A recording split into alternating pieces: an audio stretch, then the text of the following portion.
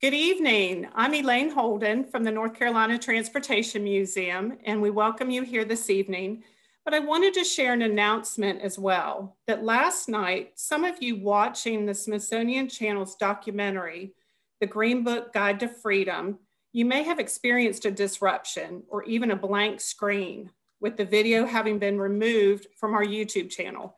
We apologize for that. And we have worked with the Smithsonian Channel today to have an encore streaming of the documentary this Thursday at 6:30 p.m.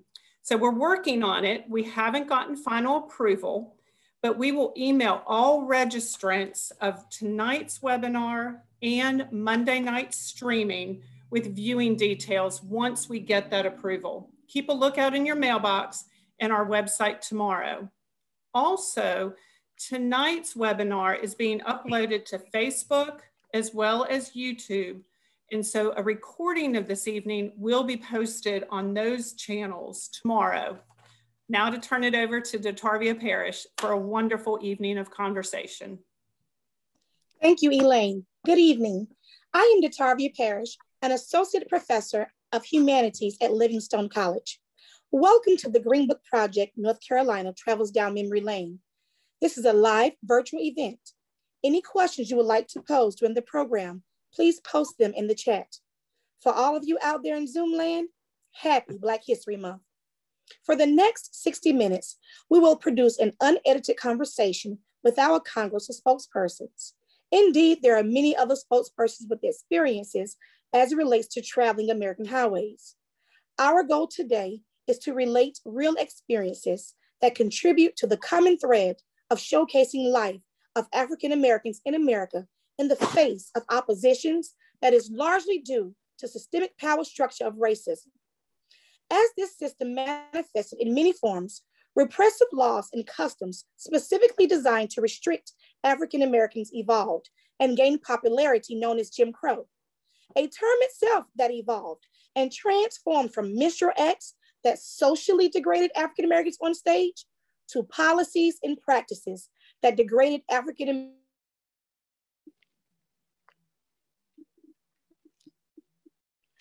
and dominated throughout America.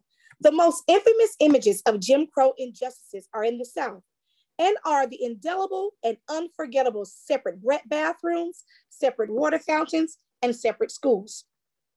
But as noted in the book by Steve Luxenberg, The Story of Plessy versus Ferguson and America's Journey from Slavery to Freedom, the impetus of separating the races was a northern one. As a result, a postman who was a resident of Harlem, New York, Victor Hugo Green, who married Alma Duke of Virginia, were inspired.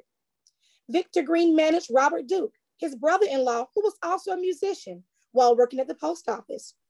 As Duke toured as a musician and experienced firsthand the threats and difficulties African Americans suffered, the idea to create the Black Traveler's Guide was born. The Negro Motorist Green Book.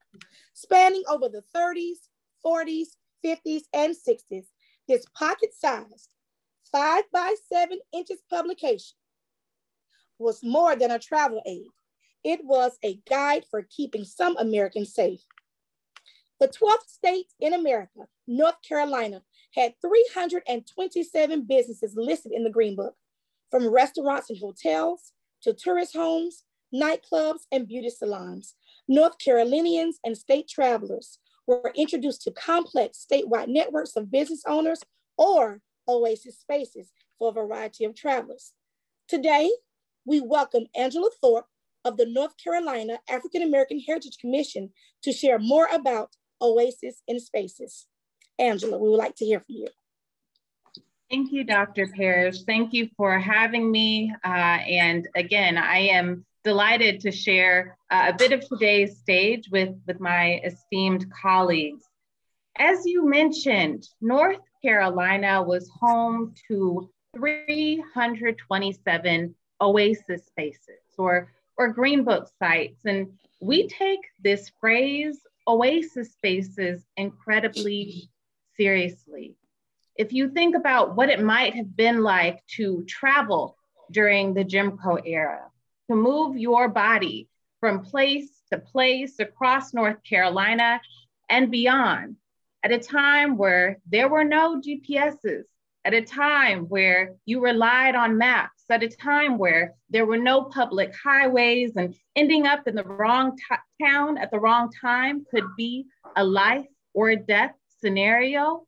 These places did serve as an oasis in our state at a time that, again, could be dangerous to Black people and their bodies. And so the North Carolina African American Heritage Commission sought to understand more about these realities for Black people in our state and beyond. In 2017, it is in this year that we were awarded a grant by the Institute of Museum and Library Services to explore the Green Book and the impact that it had on people in North Carolina, in buildings and business owners in North Carolina.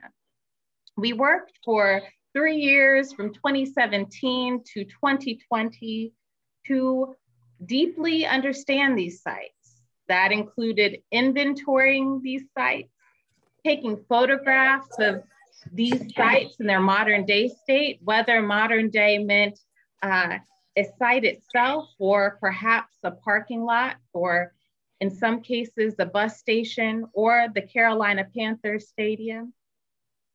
We researched these sites so we could tell full stories about what they meant for their communities and explore who owned them.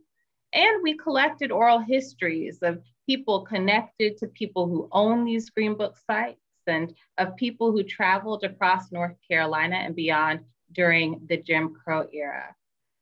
We use this research and this data and these stories to develop a number of resources, including a pop-up exhibit that you can see at the North Carolina Transportation Museum and online on the Commission's website at aahc.nc.gov.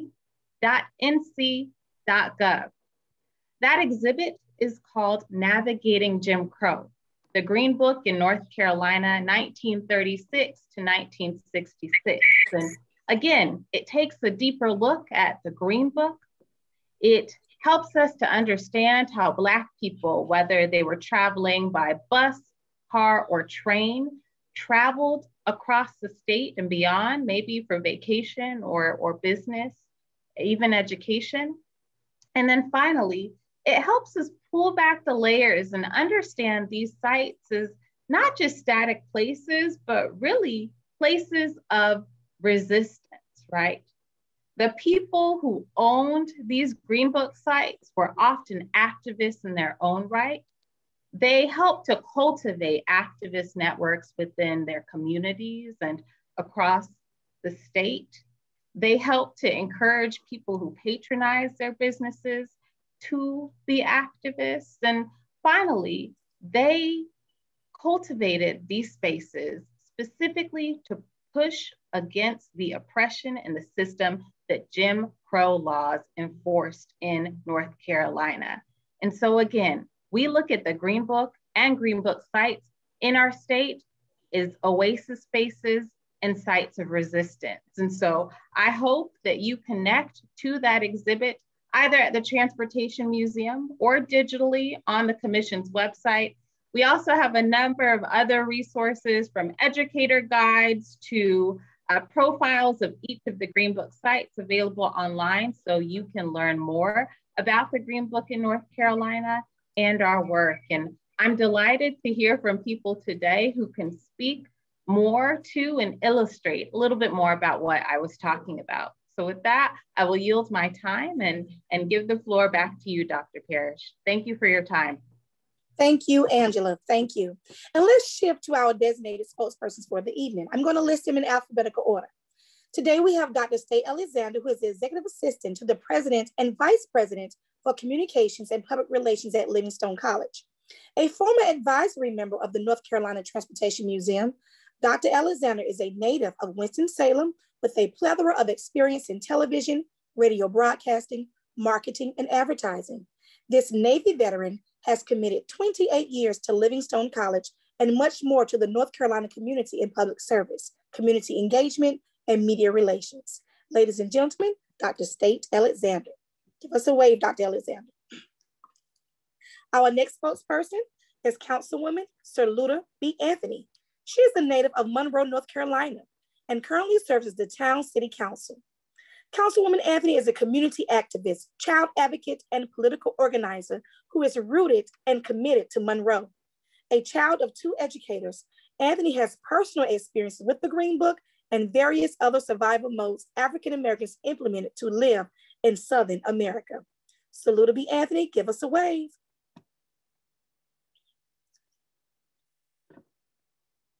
Our next spokesperson is Mary Pons.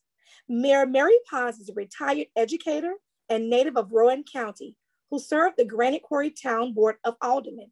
She's the first woman and first African American to be mayor in Granite Quarry, a town predominantly white in demographics and notoriously known for its Ku Klux Klan leadership. Pons served as mayor for 14 of her 16 years. Give us a wave, Mayor Pons. And last but certainly not least, Dr. Spearman. T. Anthony Spearman is a life member of the NAACP who currently serves as the North Carolina president. Dr. Spearman has spent a lifetime fighting for justice as a courageous and committed servant leader of our community. An ordained minister within the African Methodist Episcopal Zion Church, he works extensively in leadership of the denomination in North Carolina and has been an advantageous civil rights and political advocate for equity, education, and American democracy. Dr. Spearman, give us a wave. And I'm going to start my questions with Dr. Spearman. Dr. Spearman, as you serve as the North Carolina State President of the National Association for the Advancement of Colored People, NAACP, an organization that has been the nation's premier civil rights advocate, where much of its foundation is geared in securing constitutional rights and opposing racism and violence in our nation. Why were or are organizations like the NAACP and tools like the Green Book necessary in the everyday lives of some Americans? Thank you for the question, Dr. Parrish, and thank you for this opportunity to be a part of this wonderful and historic event in Black History moment.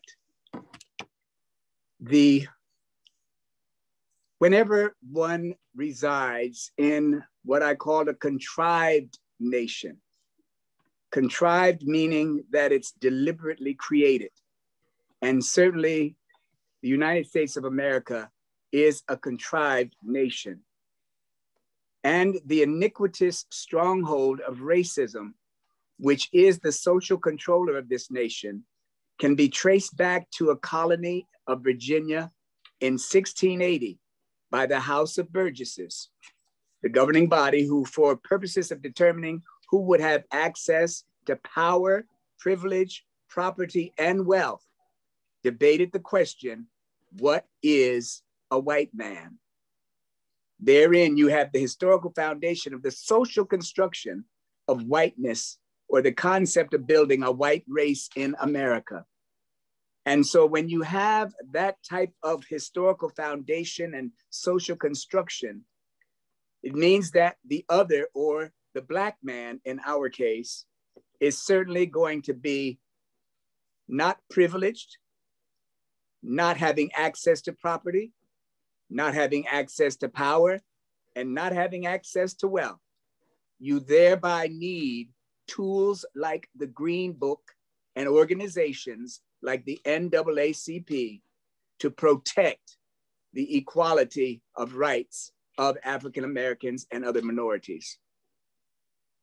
Interestingly enough, the NAACP, which was founded in 1909 by a body of individuals who were multicultural, there were precursors to the NAACP who did the very same thing that the NAACP was founded on the principles of, such as the Afro-American Council, the African American League, the Niagara Movement, the Committee of 12 in 1904. And of course, we know on and on and on, CORE, the Congress of Racial Equality, SNCC, the Student Nonviolent Community Coordinating Committee, SCLC, Southern Christian Leadership Conference, Mississippi Improvement Association. All of these were organizations that had to protect the rights of African Americans because we reside in this contrived nation. I was very, very pulled in and drawn in and appreciated very much the documentary last night, albeit disrupted at some point, but drawn in because my family, my father, migrated north to have his children, to have his family. And so oftentimes I didn't really understand when I was a child why we would caravan from New York to North Carolina, why we went on a certain route from New York to North Carolina, why my father would use the same gas stations and some of the same facilities as we traveled along the route, and why they traveled at a certain time of the day or night. I didn't know until later on why those things were happening. And certainly the implementation of the Green Book was very, very important in the lives of African Americans so that we would not show up somewhere and our lives had been taken from us. So the Green Book is a very, very important tool. And some of the sites that they talked about, like the A.G. Gaston Hotel, was very, very, we recognized those names when we would travel to certain spaces and certain spots. And certainly to bring those into our sphere of understanding today is very, very important, because justice, fighting for justice, the struggle for justice and equality is interminable. In other words, it will continue on and on. It ebbs and flows. It will never go away for us, unfortunately. I know that in my lifetime, we won't reach equity. Perhaps in yours, DeTarvia, we will, but it may be your children's, in your children's lives that we are able to recognize it and realize it. So until those times, we have to continue to instill in those who come behind us the importance of the Green Book, because there's still, if the truth be told, there's still a Green Book that we have to abide by. And if nothing else reminds us of that, it's January 6th, 2021, when the forces stormed the Bastille or the Capitol. And if it had been representatives from Black Lives Matters, they would not have been able to get into that building. Trust you, me, that would not have happened. So that's my response to the question. It's going to continue to be necessary. The Green Book and the philosophy behind the Green Book is going to continue to be important in the lives of African Americans. Thank you so much. Thank you. And thank you for highlighting that racism, of course, is a social construct. And in addition to, I guess, this metaphorical Green Book that exists within our society today. And speaking of that, I'm going to move on to Councilwoman Anthony, as you spoke about travel. So Councilwoman Anthony, as a child of two educators, you stated previously your family actually used the Green Book during the summers to travel. Tell us about your experience. Also, as Dr. Spearman has mentioned, what did you understand about this tool as a child? Did your parents ever stress its importance? And most of all, as an adult who formerly serves as the city of Monroe and all of its citizens, you have lived and undergone various experiences. Do you understand or identify with your parents implementing these resources that provided safe mechanisms and perhaps geared itself in an opposite direction of confronting injustice and civil liberties?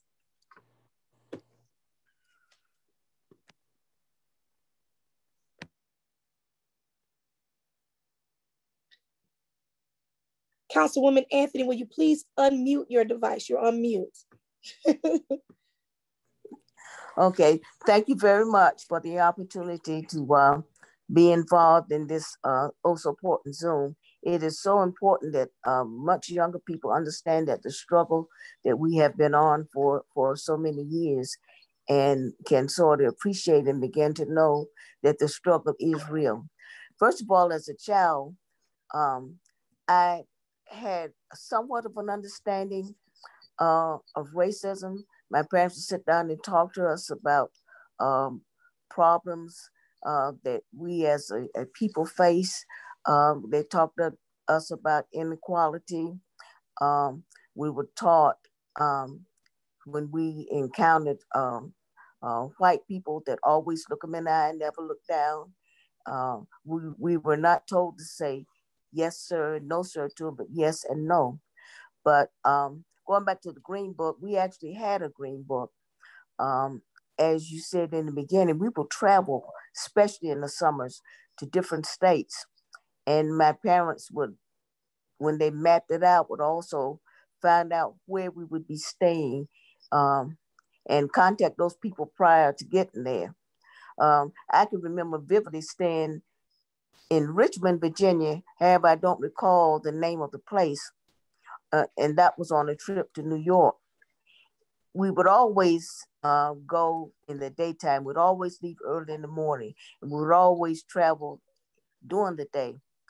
It was thought that if you were out, caught somewhere in the night, and for some reason you had car trouble or needed gas or something, that it could be very dangerous.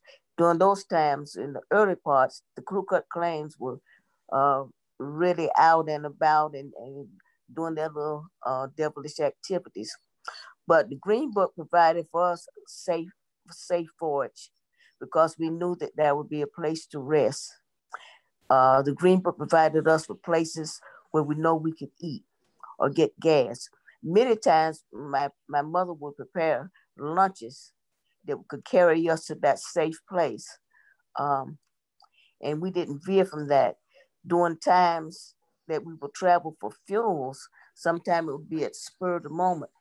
And then we would use the other Masons that my father knew along the way that he would call and find out, where we could get gas, where we could stop and get something to eat. But it was very real. As I have grown older, I have encountered many systemic racist initiatives along the way. I can now understand between equality and equity. I see now how white privilege has been a blockage for beginning to eradicate racism because nobody wants to give up power. I do understand now, especially the last 4 years that we've gone through with the attempt to take us back from some places that we have come from. And I know we have digressed in a lot of ways. And I do think that now that majority of people, at least we are awake now. And so it's up to us now to involve ourselves in initiatives like this so we can rise above this. I wasn't fully aware that we were in the state we were in until the attempted insurrection. That really took me by surprise. I didn't know that the hate was as wide as it is. I just thought it was a group of people, maybe a small group. By small, I don't mean 1 to 200. I knew it might have been thousands, but I had no idea that it was as well organized. I thought it was splintered groups of little militia here and militia there. But I do know that it will take us as a people to come together, to unite, to register to vote, to be heard, to hold people accountable. And then this as a specific question, that's what I had to say. Thank you so much.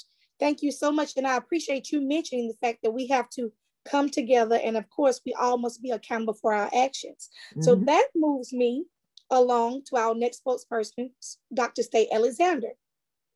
Dr. Alexander, there is a book by Frank Tercy named Winston-Salem, A History, whereas the former journal reports, he actually talks about people being together. He says they, whites and blacks, worked in the same factories, but he talks about this segregation. They went home to different neighborhoods. They worked in their own churches, shopped in their own stores, and were cared for by their own doctors and dentists. His comments are in relation to Jim Crow practices and segregation in Winston, yet it also allows readers to gain another perspective. If Blacks indeed shopped in their own stores, attended their own churches, visited their own medical professionals, then that attests to Black entrepreneurship, ownership, and in many cases, economic success. As a native of Winston-Salem, share with us the operations of some of these successful businesses that may have or should have been listed in the Green Book as Oasis Spaces. Thank you, Dr. Parrish, my colleague at Livingstone. I'm proud to be a part of this conversation this evening and to see other faces I know very well. I am a native of Winston-Salem, and one of the things that we have been and remain proud of is the Safe Bus Company.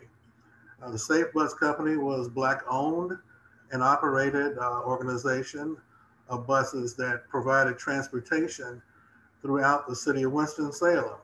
It didn't start out that way initially. It was a loose-knit organization of what they call jitneys, or buses that carried people to and from work and from home to work, or from work to home.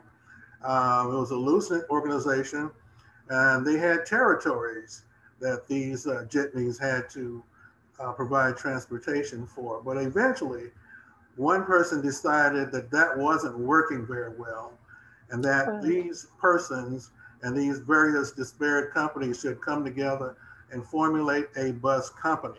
So there would be rules and everybody could follow them. And that's what they did. They created an organization called Safe Bus Company. And that title was deliberate because that was one of the things that they said and assured the city government that was part of their brand and part of their title, and how people got to know them. And it was a widely heralded company. Ebony Magazine used to carry stories about Safe Bus Company. And it was a major bus company. It had employees, it had technicians, drivers, secretaries. So not only was it a major company, but it provided jobs for people in the segregated Winston-Salem at that time. Ironically, at some point, the white-owned bus company that covered the areas in the white segregated part of the city fell on hard times, and Safe Bus Company had to take over the entire bus routes of the city. And that increased their revenues. Wow. But they were challenged by the same challenges that the white bus companies were having in terms of the territories being so spread out. It didn't provide a good business operation. So eventually in 1972, the company folded, and the city took it over. And now they have the Winston-Salem Transit Authority in Winston-Salem. But this company was a source of pride, but it was also what somebody has called the mother of invention, or the mother of need, in that since we could not traverse across the city in certain ways, these folk decided they would create their own business opportunity. And so this bus company was created. And so out of that experience, and if you knew Winston-Salem at that time, the Black-owned bus company, the Safe Bus Company, ended its route right at the uptown of Winston-Salem. So right at that demarcation line, there were Black-owned shops, stores, all kinds of barbershops, hairdressing, and doctors' offices, lawyers' offices, right in this one space where the bus company. So people got off the bus there. My father would sometimes take me uptown, and that's where we got off, right at that place. And so it was an attractive place. It was a beehive of activity. But what it demonstrates to me is that sometimes, in spite of these challenges that people put in front of us, we have the opportunity and the ingenuity and creativity to create our own opportunity. You don't have to wait for somebody to give you permission to do something. But we can, out of need and necessity, as was the case in the segregated South and in Winston-Salem at that time, found a way to turn what would have been a bad situation into a good one. And it only went south after integration came into play and things, and we lost our way in terms of entrepreneurship, as you mentioned, and other kinds of opportunities that we found in that segregated environment. Fantastic, fantastic. Now, and as you mentioned, entrepreneurship and ingenuity, I want to mention the Green Book, the 1940 edition. Actually, since Livingstone College and the Transportation Museum is in Rowan County, it did list on page 36, safety taxi, which is also a transportation company, like the Safe Bus Company. So you put me in mind of safety, and Mr. Tracy, who actually had that vision to provide that service in the face of opposition and many more things in Rowan County. So thank you for that. Yeah. Okay, I'm going to shift on over. I said I happen to know Mr. Tracy. Go ahead, Dr. Alexander. Oh, fantastic. That's okay. Mary Pons in the 1948 edition of the Green Book, the authors wrote, "There will be a day sometime in the near future when this guide will not have to be published. That is when we as a race will have equal opportunities and privileges in the United States. It will be a great day for us to suspend this publication, for then we can go wherever we please and without embarrassment." In 1999, you were elected as the first African-American and female mayor to serve a town known for its segregationist strongholds, where many people might face prejudice or danger because of their skin color. As the Green Book provides a stark image of what the world was like, it also offered advice to its readers with a pleasant and encouraging tone. In fact, the text usually avoided discussing racism in explicit terms. It seems, while producing an essential tool to fulfill the needs of the people, the publishers recognized themselves as leaders and held themselves accountable for their actions, whereas in this case, it entails their language as it relates to the narrative and rhetoric of the text. Because so many of us have mentioned the incident in Washington on January 6th, I want us to think about this. When breaking barriers and moving in uncharted territories, how important is the positive language to a leader? Moreover, revisiting that 1948 quote of hope, share with us some transitions that your town has made with you as a leader and the message in which you presented to your township.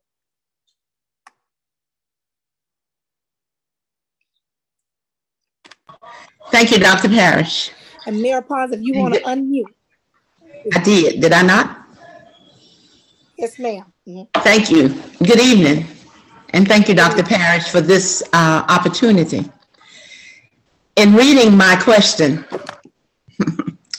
and talking about the Green Book and the quote that was made in 1948, where it says that there will be a day sometime in the near future when this guide will not have to be published. That is when we as a race will have equal opportunities and privileges in the United States. It will be a great day for us to suspend this publication, for then we can go anywhere we please and without embarrassment. That quote has resonated with me for a while. For us to suspend this publication. Simply because we don't have a published Green Book, but we have the restrictions of the Green Book. And I find that to be very disappointing. I find it to be very heartbreaking. We don't have a published Green Book, but it's still a difficult time for Black people to travel, especially Black men or men of color. So although it's not published, it still exists in a very difficult way and at a very difficult time. And also, in being the very first Black African-American female to hold office in Granite Quarry, which is known as the home of the Grand Dragon of the Ku Klux Klan, I was thinking today, I didn't wake up one morning and say, you know, I'm going to break a barrier today. I just happened to be at the right place, at the right time, and willing to serve and to do what had been deemed necessary to be done. When I was elected the mayor, well, really, I was elected as councilwoman because the mayor is voted on by the councilman. And I just, by the grace of God, had the highest number of votes, and it made me to be named the mayor of Granite Quarry. That did not come without challenges. That was a dark time because that challenge did not come without the challenges of prejudice, the challenge of hatred, and the challenge of a Black woman cannot tell a white man what to do. My council was basically men that were in their 60s and older. I just happened to be the youngest, and I was a female. So I came with, there was a lot of opposition. But in that time, I realized that in breaking a barrier, I had to set a precedence. I had to be strong. I had to be straightforward. I had to be honest. And I had to let people know that I could be trusted and that I knew what I was doing. What I didn't know, I read about or I asked. So when I was in front of my board, they thought I knew everything because I had sought the information that I needed in order to make my decisions clear. Being in Granite Quarry and being the mayor of a town, and there were nearly 20,000 people in Granite Quarry at that time. And being the mayor of a female, a little short Black lady, trying to tell other people what to do was, it was a challenge, but they never knew. I had to present myself to be worthy of that position. I had to present myself to be accountable for that position. And Granite Quarry was a little town that was within the county, but it was not well known within the county because it was not represented throughout the county. The mayor was not that active as opposed to being an appearance. So I took a different role. I made myself available to the people.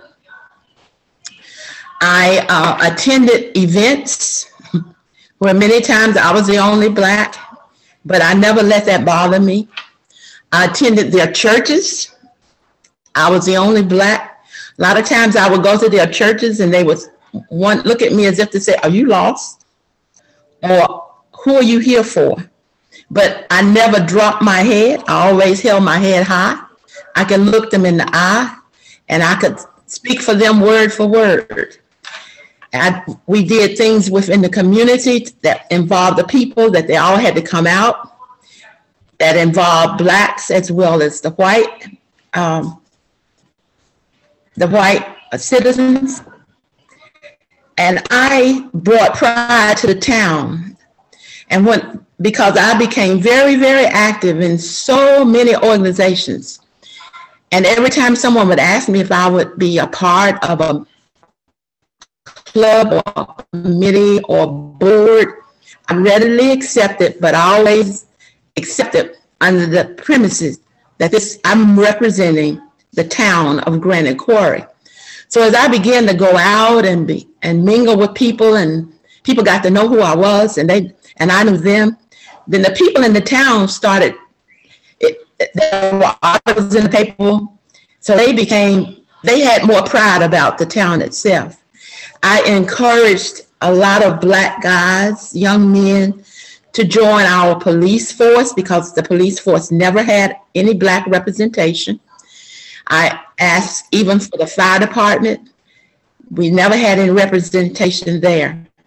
So I did help several young Black men to become part of those departments, the fire department, as well as the police department. We also had a Black in the office area.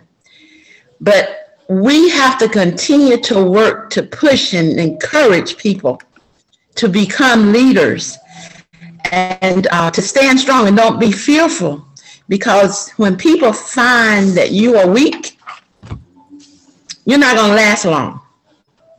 You have to be strong. And they found that I was short in height, but that was the only thing that was short about me.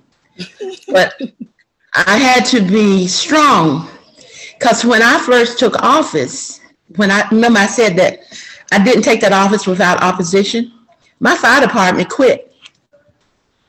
The entire fire department walked out.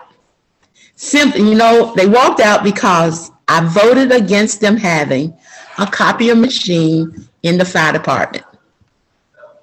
They had been used to doing what they wanted to, or things were going their way, and I voted against that.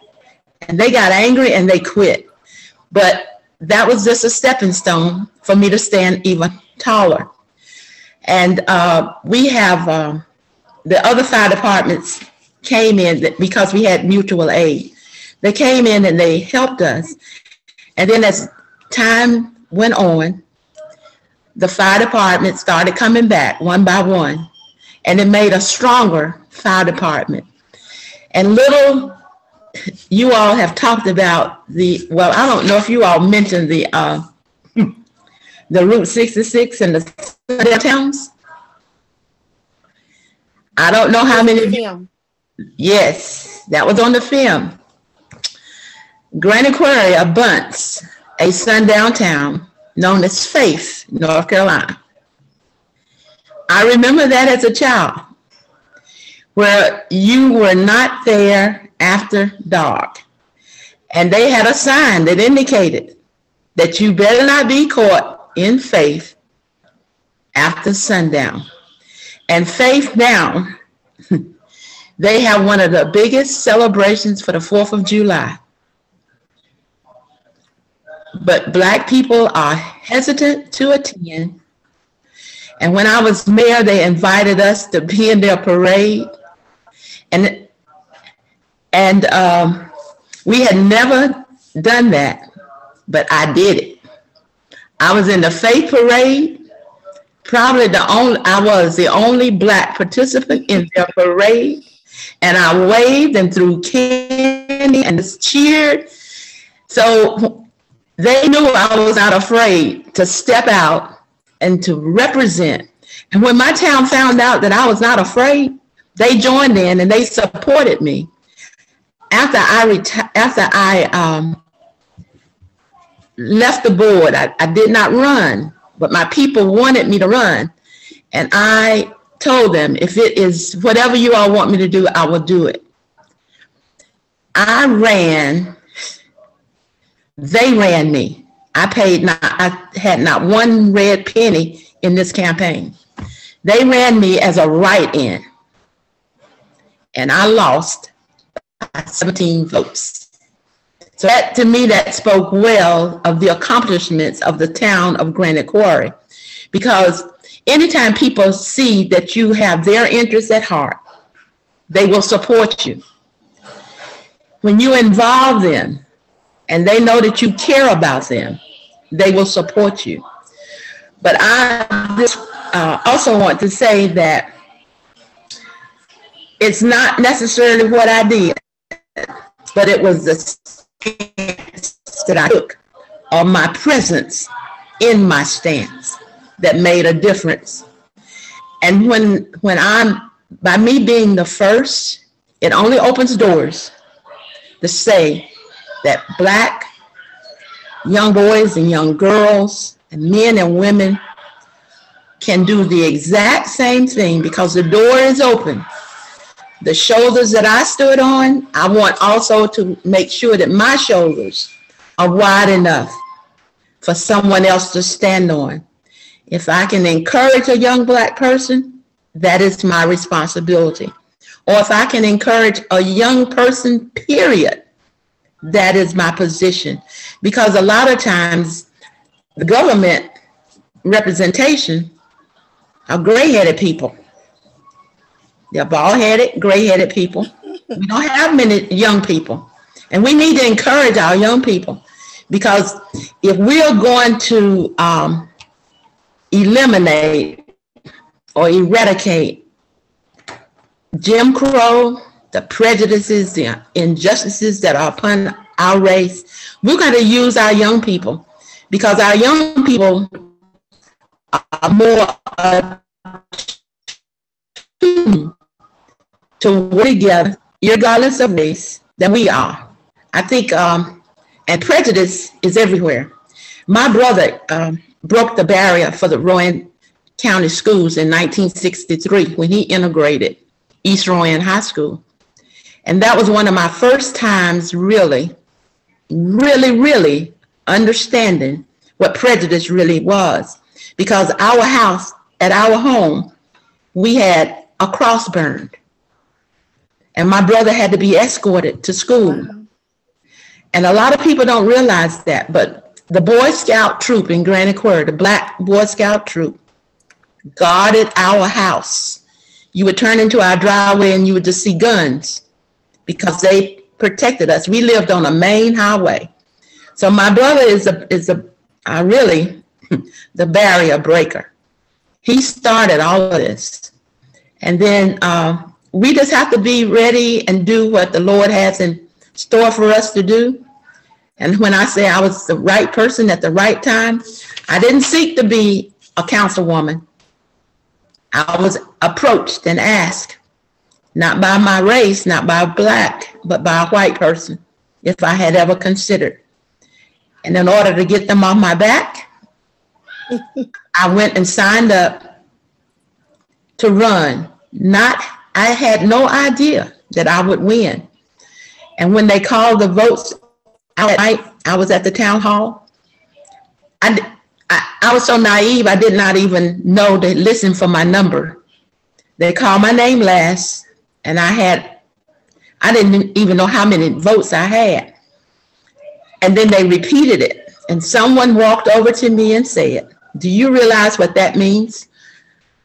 I said, "What are you talking about?" They said, "You could be the mayor of Granite Quarry." My response was, "Not in this town, I won't be." But look what God did. Yes, I was mayor. I was on the board for 16 years. I was mayor for 14. In my last 2 years, I stepped down so that my mayor pro tem could get the practice and the feel of being the mayor. So I am grateful. I am humbled for all that has happened to me, or all that I have been able to hopefully make a difference in someone's life. And I think I've answered your question. I hope I have. And one of the things at the very last that you asked me, you said, when breaking barriers and moving in uncharted territories, how important is this positive language to a leader? My response to that is, we have to be positive, optimistic, and we have to use positive and optimistic language in order to survive. Because in being positive and optimistic, that means that we have hope, that we can see something. We have a vision. And when we get to the point that we don't have that optimistic attitude and that positive attitude, we have lost the battle. And my thing is, I'm going to fight. I'm going to serve until I die. And as long as the Lord gives me breath, I'm going to do what he has in store for me to do. And I appreciate this opportunity. And I have enjoyed the information given by all of the participants tonight. So thank you, Dr. Parrish, for asking me. And thank you. Thank you for your leadership, for your strength, and for your resilience as a woman in leadership, so others can actually follow. We do have a question in the chat. Are there any more questions that we have for our panelists? There is one question here that reads, are there any sundown towns in North Carolina today? What I am familiar with is James Lowen. He is actually also the person who wrote Lies My Teacher Told Me. He has a text in 2005 that says, Sundown Towns, a hidden dimension of American racism. And he lists a few towns in North Carolina. I'm going to read them off for you, for the person who asked that question. It's Bakersville, Brasstown, Faith, Graham County, King, Curry Beach, Mayodan, Mitchell County, Rossman, Southern Shores, Spruce Pine, Surf City, Swain County, Trent Woods, and Wrightsville. So that's a pretty lengthy list for the state of North Carolina. But in James Lowen's work in 2005 published, those are the towns that he actually lists as Dr. Parrish, in North Carolina. You mentioned Faith. Yes, ma'am. Which is real close to where we are. Yes, ma'am. Faith has 800 and some people, and they have 96% white and 3% African American. A lot of these towns are sundown, but there are no signs, but people know where to go and where not to go and when to leave if you go. That's interesting. What Dr. Spearman said earlier about that metaphorical green book.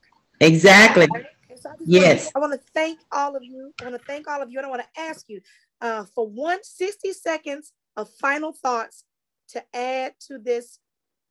I see another question in the chat. Give me 1 second. Let me see that question. I thought I saw another question posed in the chat. I guess not. Okay, I'm going to give you 60 seconds of final thoughts for each panelist, and we'll just begin in the order in which we started. So we will start with Dr. Spearman. What would you like to leave us with? Final thoughts.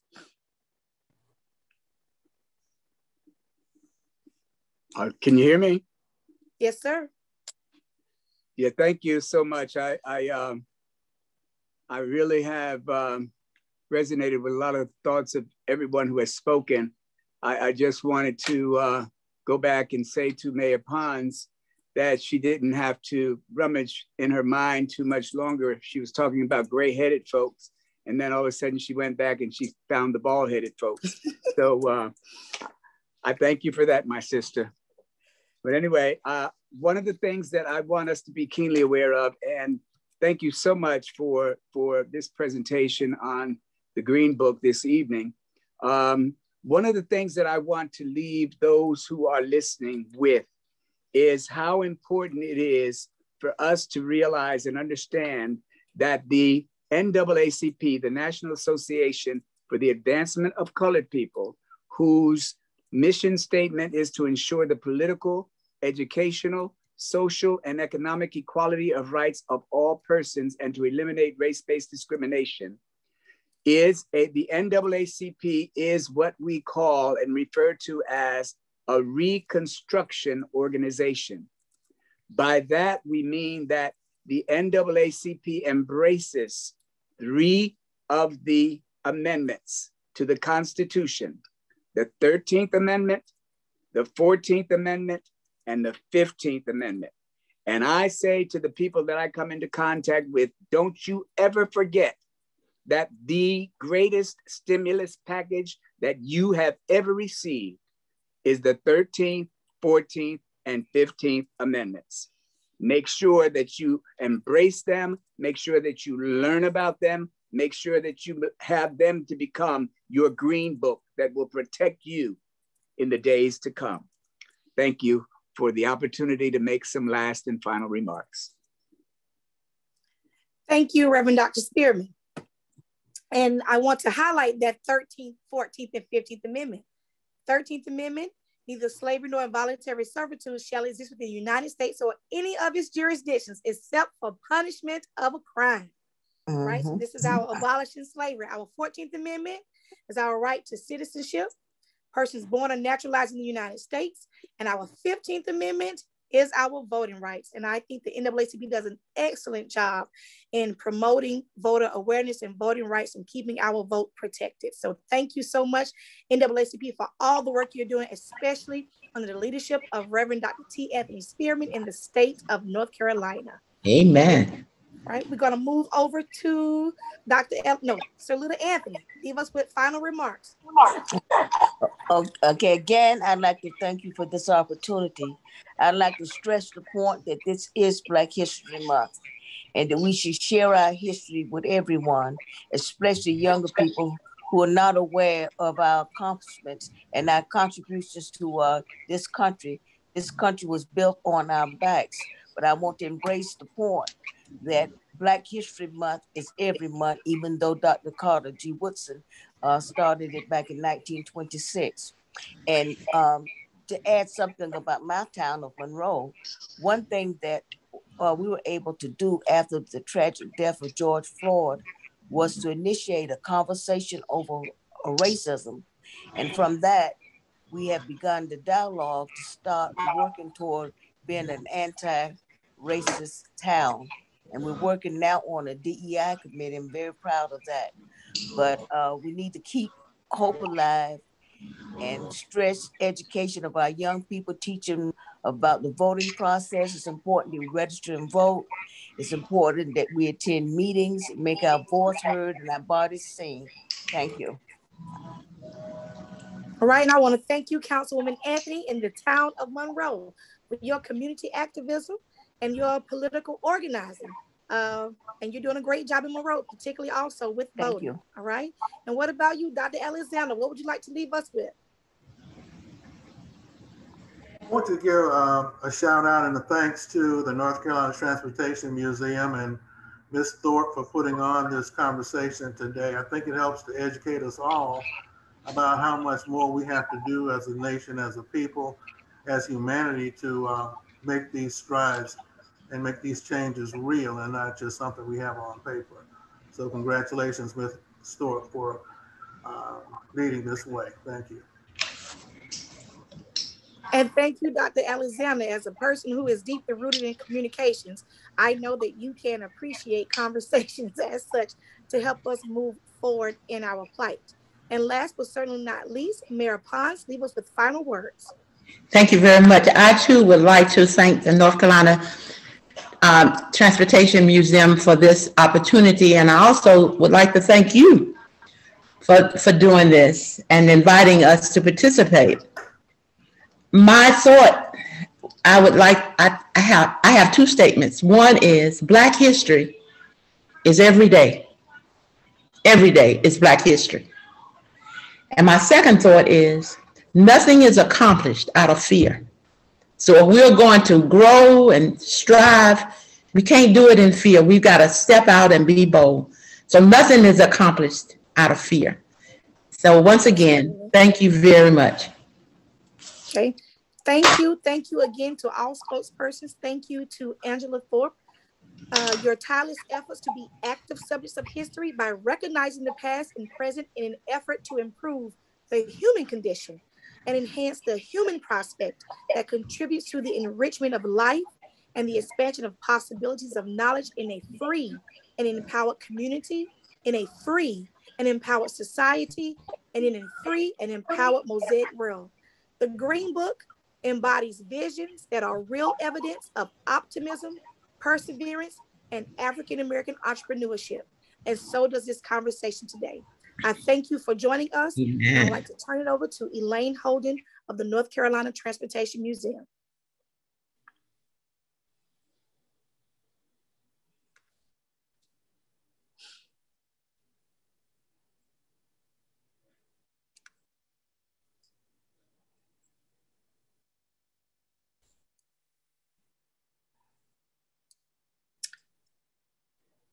Elaine, I'm sorry, I was on mute.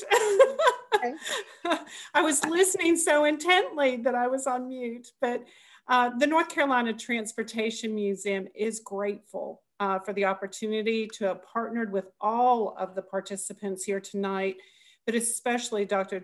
DeTarvia Parrish from Livingstone College. Really appreciate this evening. It is the museum's mission to not only preserve and interpret the history of all forms of inland transportation in North Carolina, but also to present its rich history in a manner which allows visitors to enjoy their experience as well as learn from it. And I believe that we have accomplished that tonight. And it is my hope that we can continue the education and conversation through exhibits like Navigating Jim Crow, the Green Book and Oasis Spaces in North Carolina, artifacts on display like the fire truck from the all-black Quick Step Hook and Ladder Company from Elizabeth City, and restoration projects like the Jim Crow era passenger rail car. We are here to share the rich, diverse, and inclusive transportation history of North Carolina. And we hope that you choose to come and visit the museum soon, and that as we offer more programming virtually, that you will take part. So thank you for a wonderful evening and for joining us. And we look forward to seeing you here at the museum soon.